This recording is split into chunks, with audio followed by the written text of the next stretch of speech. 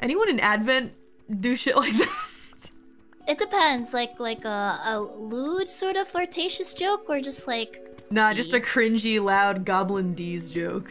Not necessarily lewd.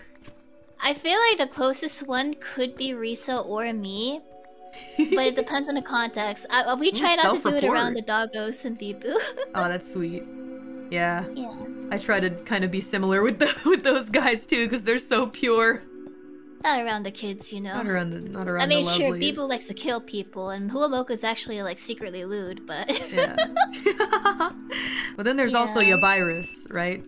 I worry about making jokes and that kind of thing like that around her, but she's more yabai than I am. And people don't realize that.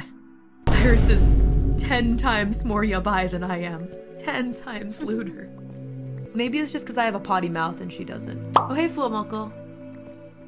You excited to walk through our haunted mansion? It's gonna be cool. Are they here? I don't see them. They showed up in chat.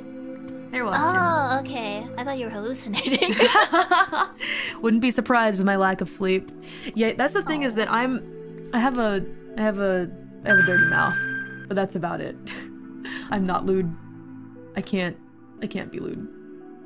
It's just not in my blood. It's not what I'm made for. Risa's super into that. I know. She taught me so much things that I didn't need to know, but she taught me anyway. Yeah, she says some things sometimes where I just don't know what to say. Yeah. It's cute though. She's cute. I just don't know what to say. Like